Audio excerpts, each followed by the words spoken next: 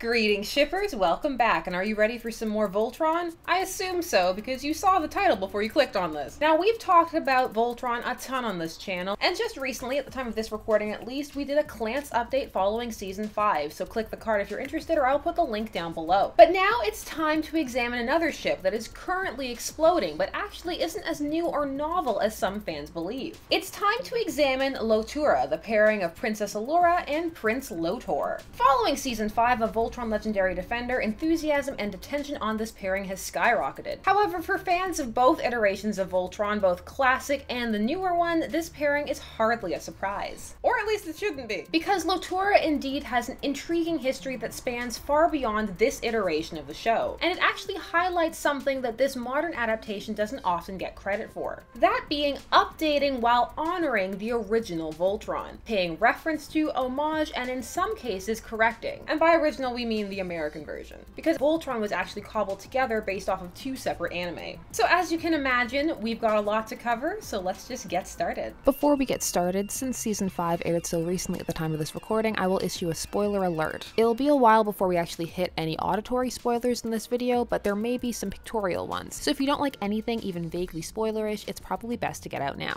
Following Season 5, many fans have been pleasantly surprised by the turn that Lotura has made towards becoming a canon ship. Indeed, much groundwork has been laid that is fully tangible, reaching outside of subtext into easily chartable moments. From hand-holding to oblique marriage proposals to declarations of needing each other and providing emotional support, this ship is clearly on its way in some direction within canon, and this has many shippers excited, even if some are wary that this ship may not go the way some expect. To examine why, let's go back to the first time Lotura was presented in Voltron, that being in Voltron Defender of the Universe, airing originally from 1984 to 1985. Princess Allura and Prince Lotor were popular characters during the series, just as they are now, and in the 1980s run, their relationship was a key part of Lotor's character and villainous machinations. While modern Lotor has vestiges of his original characterization, in Legendary Defender he is far less cartoonishly evil, and his literal harem has been transformed into an all-lady strike force. Originally, Lotor became besotted with Allura on sight, and she became the focus of his obsession, a mixture of love, lust, and a need for control. An obsession that rose to the point where he could no longer even destroy pictures of her. He sought Allura as his bride, wanting to unite their people, but mostly wanting her for himself. However, Allura was not receptive because of Lotor's nefarious and cruel nature that renders him largely irredeemable, even to someone as sympathetic as Allura, so any kind feelings that do emerge are quickly quashed. This led to many a kidnap plot, as well as an intense rivalry with Allura's chosen love interest, Sheith. Incidentally, classic canon Allura is part of why certain modern shippers hold out hope for these two, as well as some of the quiet moments the two have shared in Legendary Defender. Back with classic Lotura, with Lotor doing things such as taking up with Allura's cousin Rommel, in part because of their similarity in appearance, Lotura in the classic verse is a dark and often doomed ship, full of angst, one-sided pining, and a dark Romeo and Juliet aspect. Which is not to say that some shippers didn't produce fix-its or long for a redemption for Lotor, but Lotor was a lot rougher around the edges. Indeed, at times he was downright abusive, a character trait many fans are happy to see left in the past. While not a large ship, it did have firm supporters drawn to its complexity and darker themes. And the legacy of that relationship has been acknowledged in Legendary Defender, although these two's relationship within this series is markedly different. Some shippers even find an appeal in examining the differences between Lotura of the past and the Lotura of now, trying to chart why exactly certain decisions were made. So I'll put it to you, early question, is this update a welcome one? If you're someone who is familiar with both versions, do you like this change? Now, as noted, there are some who are shipping since Season 3 of Legendary Defender, even without knowledge of this prior history, drawn to the intensity present when Lotor pursues Allura and examining the connection between their fathers, as well as simply longing for the two to meet to see how they would interact, and concocting their own narratives for how this would go, similar to how backstories and plots were explored for Lancelot shippers or Ketor shippers within Fanon. However, this ship truly exploded with Season 5, and now it is necessary to give a spoiler alert, for in order to discuss these two situations, there will be some spoilers, so please, if you don't want to be spoiled,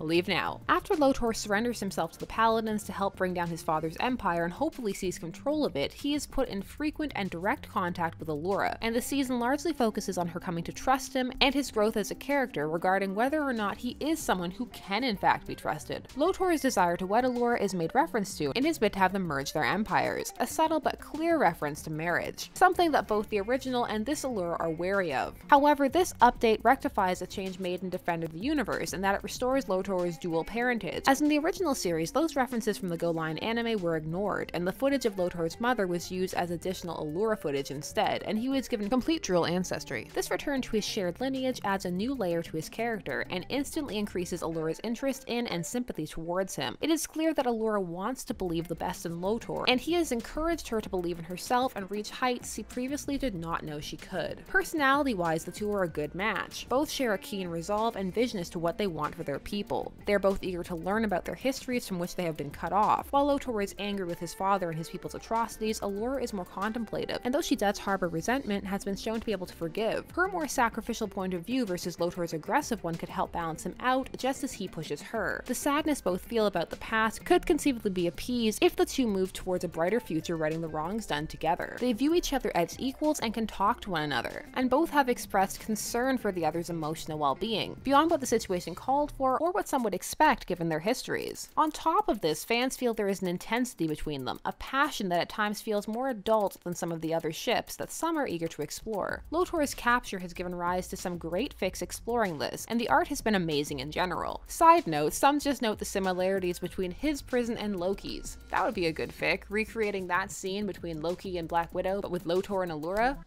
I'd watch it. Side note over. The two have also been subject to many AUs, some merging old canon plotlines, others examining worlds where the two knew each other as children, others filling in scenes as Allura teaches Lotor about his Altean heritage, something out of reach for him before, but not something he is ashamed of. Instead, he embraces it, much to Allura's pleasure. The two, aside from both being royalty, are both literally chosen, or of the chosen class, to be able to enter a certain sacred location. For many shippers, this put them over the edge. And of course, one cannot forget the lovers of fluff and people who just imagine the two would have a good time together. However, it is not all sunshine and roses for this ship, even if there are of course those writing dark fics and angst for it who do fully support this ship. While this version of Lotura is certainly much healthier than the one that came before, some fear it is too soon to become attached. Some do not trust Lotor, fearing all of this is a ploy, that Allura is being used, and that the Emperor can simply not be trusted. That is hair of evil. Just look at Kylo Ren. Some feel Allura's interest in him is not romantic, but instead pity, or worse yet, fueled by a desire to be near any Altean, yearning for some connection with her people, in a sense being drawn to his genetics, but not him. Others find the potential pairing perplexing given Allura's reaction to Sheith, upon discovering that he himself was half Galra, and indeed just based on her attitude towards the Galra in general. Even if she is working with them, she may still harbor some deep-seated bias. Justified or not, some feel that that is not the best foundation for a relationship. There are others who feel the whole relationship felt rushed, from enemies to potentially more in 6 episodes, less even if you only count the ones that focus on them. However, others counter that this is typical of Voltron's pacing, love it or hate it, when it comes to all plot points. That being, things will advance, be dropped, then advance again. Alternatively, a character will undergo a burst of character development and then be moved aside for others to do so. So this pace is not atypical, though that fact does not mean it has to make that pairing enjoyable for those who prefer more development. This pacing issue often means that people feel events are either rushed or involved in some Machiavellian plotting, such as Klance being an extremely slow burn, and they will mock fans who feel it could simply be a different style of storytelling, or that the plots are not quite as tightly knit together as some believe, either of which may be true. Time will tell with all of the show's plot lines as well as ships. It is also important to remember that many shippers do not have a vested interest in their ship becoming canon, or are willing to accept where canon takes them if their ship already is canon. However, it must also be noted, lots of notes, that none of us truly know where a show will go until it goes there. Until that point, it is all theories, even if some seem more likely or more desirable than others. So it is really unproductive to attack other fans for not being on board with exactly the same headcanons, as some will not accept anything without canon approval, and others have other headcanons and interests of their own. Also, some are more in tune with certain cues than others, and that's absolutely fine as well. So it remains, and for some Lotura shippers, they will stick with this ship even if Lotor reveals himself to be untrustworthy, a possibility as he was unable to receive knowledge from the temple due to his aggressive leanings. Still, some enjoy a dark ship, or the angst this potential separation would cause, and if people were to prefer the friendly route it seems to be taking, there are at least always AUs and fix-its. Of course, there are also those who ship other ships as well. However, Allura, Shallura, Ketor, Lancelot, and others appear to be adjusting relatively well to each other's existence comparatively. For Lotura, this is its boom, as certain ships have moments that catapult them into popularity, and for this ship, even though it has existed for decades, this is its moment, with fan vids tidbits, theories, fics, art, and more all exploding. It has a lot to offer and much to explore, thanks to involving two complex characters with a lot more stories to tell and a lot more growing to do. The potential to expand the universe by having these two explore their lost history together is appealing to many. Indeed, executive producers have promised much more is coming, for Allura especially, although mileage varies as to how much people listen to executive producers when it comes to this series. Your little baby feet. Ah. Are you guys Lotura shippers, or does some other Lotor pairing catch your fancy, or do you just not trust him? No shipping for him because he's untrustworthy. How many of you guys were also fans of the original Voltron? Let me know down below. Answer all of the million questions as best you can, because you know I love reading all of the comments, all of your answers. It's so much fun. Honestly, it's fun to see more ships in Voltron gaining some prominence outside of the main two. In general, just seeing how this new Voltron is evolving is fascinating to me. Thanks as always for spending some time shipping with me. It's been a blast. There are so many more vids and ships to come, so please subscribe and hit that bell notification button so you never miss a video. I'll see you all soon. Now let's get to the outro. Bye-bye. This has been Shipper's Guide to the Galaxy. Thanks so much for watching. Don't forget to like, share, comment, and subscribe. I'm off to look at some Lotor fan art, and I have to say a special thanks to all of my patrons' names on the side for helping make all of these videos possible. There is much more to come, so as always stay tuned, for there is many ships out there as there are stars in the sky.